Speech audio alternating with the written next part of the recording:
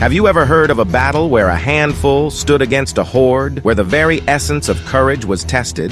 In the sun-parched landscapes of Mexico on April 30th, 1863, a tale of such monumental bravery unfolded. Only 65 French Foreign Legionnaires, bound by honor and determination, held their ground under the leadership of the fearless captain Jean Danjou.